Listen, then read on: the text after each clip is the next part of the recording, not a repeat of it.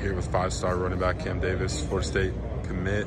Over here at the Elite Camp, just what was your experience like? Oh, it was great. Just another day again, working, bettering other people, and also bettering my craft with Coach Johnson. What was it like just, working one-on-one with him again?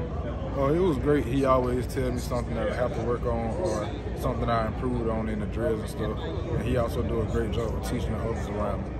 What was it like just kind of working with some of the other commits? Obviously, you got some of the guys in your class. Chris Parson is the quarterback in the class above you. Just what was it like working with those guys? It was great. We all have a connection. We talk a lot, and we just come to compete and show other players why Florida State is the place to be. Got you. So recently you got some other offers from other schools. You said you might take some visits. Do you have any other visits set up besides here? Right now I don't have any set up, but I will be looking forward to visiting other places. Okay. Do you know some of the schools that you want to visit? Probably Notre Dame and Oregon. Okay. Yes, sir. Obviously, Coach Lachlan over at Oregon, is that the main connect there for you? Yes, sir. Yes, sir. I've been talking to Coach Lach since he was here, and he went to Western Tech. I talked to him there too. So I just want to get the connection back with him and talk to him a lot more. I got you. Obviously, you've been committed to Florida State for so long. Just where does that status stand with them? I'm still locked in. Florida State home, and go Noles. Got you, man. Is there anything that could possibly change your mind? No, sir. Yes, sir.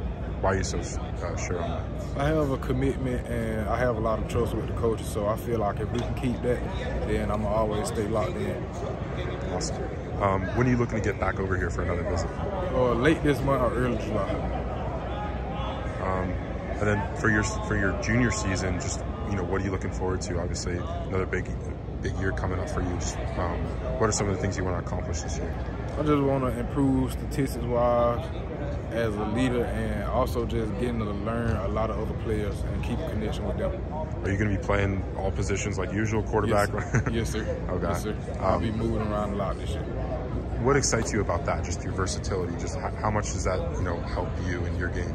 It helped me a lot because I can show colleges, and not only colleges but other players, that anybody can do it, no matter the size, no matter what goes on, anybody can do it, and it helps the team.